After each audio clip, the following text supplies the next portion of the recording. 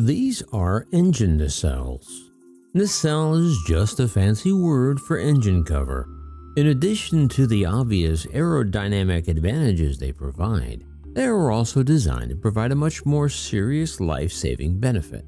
In the event of an engine failure resulting in a fan blade being ejected from the engine, these nacelles are supposed to provide an added layer of security to help contain any deadly shards of metal from exiting the nacelle and penetrating the fuselage and injuring or even killing passengers. Yet the nacelles provided by Collins Aerospace to Boeing for the NG sadly had failed that test in a series of incidents that took place in 2016 and 2018. The 2018 incident on Southwest Flight 1380 resulted in the loss of passenger Jennifer Reardon's life when pieces of a fan blade pierced the fuselage, causing a catastrophic decompression, but also causing her to be partially sucked out of the aircraft, tragically claiming her life.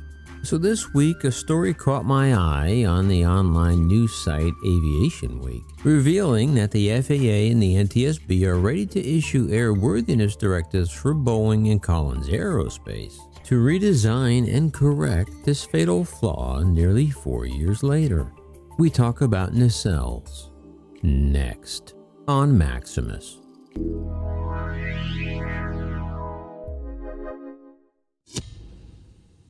Greetings everybody, Maximus here. I hope you're all doing well wherever you may be all around this great big world of ours. As always, if you're new to the channel, please subscribe and ring the bell so you can be notified whenever we release new content.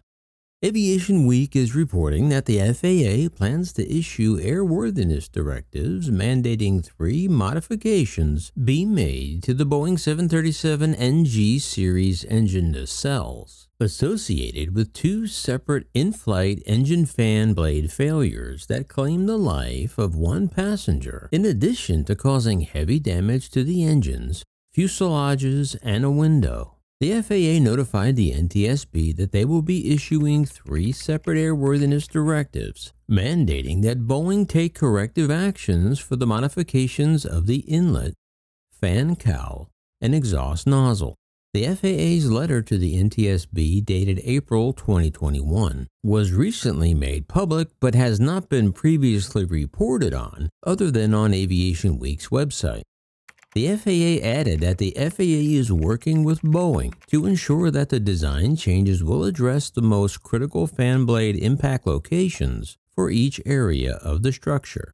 Aviation Week is reporting that Boeing is finalizing service bulletins for the inlet and fan cowl that details changes operators need to make and could release them as soon as July. The exhaust nozzle modification timing, however, is less clear at this time. In their letter, the FAA said, "We are working with Boeing on a schedule for the service bulletin for the exhaust nozzle. As they publish the service bulletins, the FAA will release a notice of proposed rulemaking airworthiness directives to mandate each corrective action. If adopted by global regulators, the directive could affect up to 6,740 NGs worldwide." The FAA also added, "We are working with Boeing to determine if the redesigned fan cowl structure is appropriate for installation in production on airplanes modified into the P-8 Poseidon military version." According to the Aviation Week story, changes to the nacelle assembly were recommended in November of 2019 by the NTSB and agreed to by Boeing following probes into the accidents, both involving Southwest Airlines 737-700s powered by CFM56-7B engines.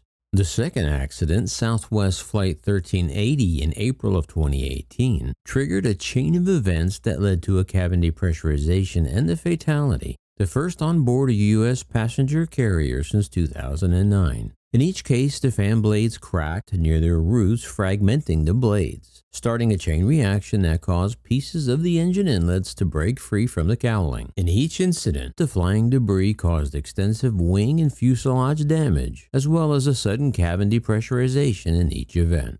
The first accident occurred over Pensacola, Florida in August of 2016. The debris ejected from the engine caused a 5-inch by 16-inch hole in the fuselage above the left wing. but in that case the cowling stayed intact and the cabin wasn't penetrated. But in the April 2018 accident, a large piece of the fan cowl from the left engine penetrated the left side fuselage, breaking the window, sucking passenger Jennifer Reardon halfway out of the aircraft, causing her fatal injuries. But nacelle manufacturer Collins Aerospace disputes some of the NTSB's conclusions, blaming the cause of Reardon's death on their nacelles. In a July 2019 letter to the NTSB, Collins Aerospace wrote, "The NTSB's investigation did not establish conclusively that any portion of the fan cowl actually struck the window directly, causing the window to blow out of the plane. This also contrasts with the Pensacola event where debris struck the fuselage near a window, yet that window did not break free from the aircraft." An NTSB analyst found that in the 2019 failure, the primary exhaust nozzle stayed attached to the engine, but exhibited 360-degree circumferential buckling and was torn in several places. In each of the incidents, it was the fractured blades that triggered significant engine nacelle and airframe damage. This is what led the NTSB to urge the FAA and other regulators to re-examine the role the nacelles played in these accidents. The Aviation Week article said it was the Southwest probes that highlighted major changes needed to incorporate the latest technology and modeling into engine failure analysis.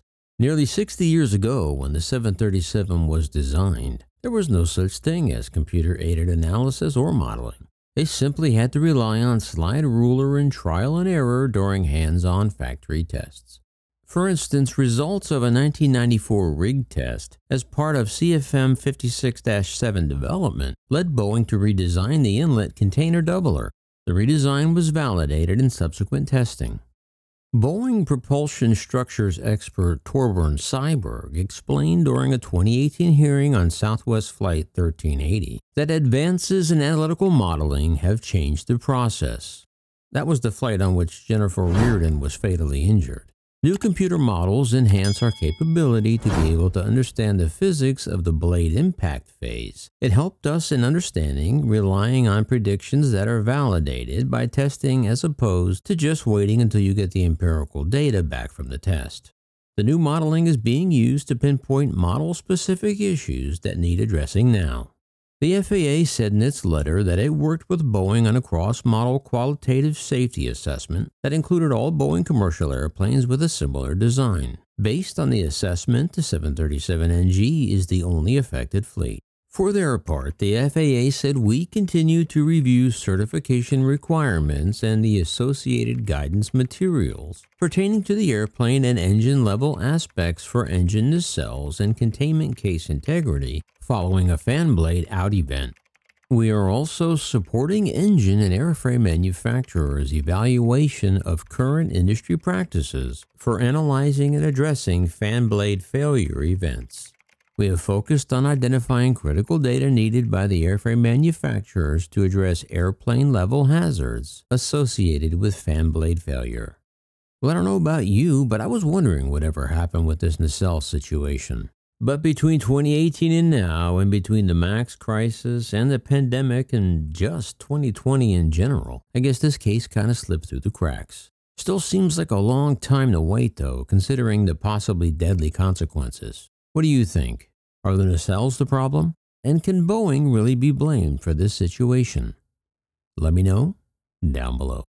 Hey, really quick, I released a big video last week about the amazing true story of the hijacking by FedEx flight engineer Auburn Callaway of FedEx Flight 705 in the skies over Memphis on April 7th in 1994.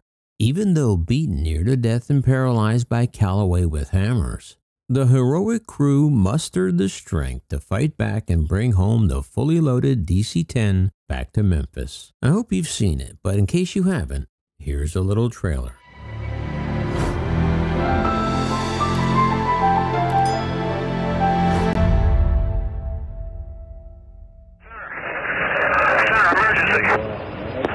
Aircraft with emergency, go ahead. Aircraft with emergency, say again. To me. Aircraft with emergency, say again. Express 705. I've been wounded. We've had an attempted takeover we're on board the airplane. Give me a vector, please. Pass to Memphis at this time. Hurry.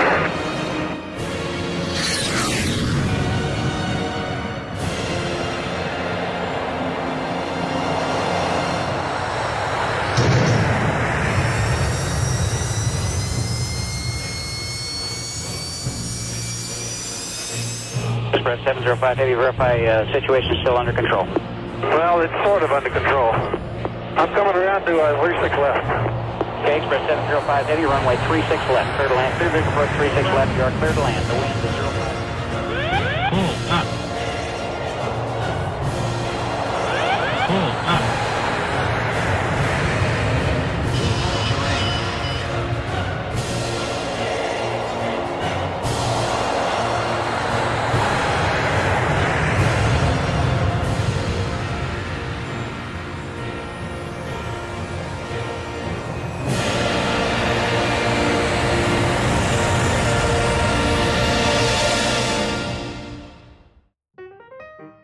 I think as many people as possible should have the chance to see this new take on that horrifying yet heroic event. I'll have links in the description. Check it out, I think you'll enjoy it.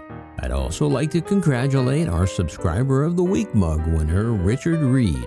Richard has been a longtime subscriber and friend of the channel, all the way down in the West Indies on the island of Barbados. And I'm still trying to get a hold of the best comment mug winner. Just so you know, if I pick your comment, I will contact you by replying to your comment and asking you to email me so I can get your information. So if you see a reply from me, check it out and get back to me so I can send you a free, super cool, cheap, overpriced award mug. Also, thank you to Paul Lotta and SVR for your support for the channel via the Buy Me a Coffee app. I always appreciate it. Well, that'll wrap it up for now. And as always, on your way out, don't forget to subscribe, like, share, and ring the bell. And remember, leave the rubber on the runway and your troubles on the ground. And I will see you next time in the air. Yeah, this is Maximus.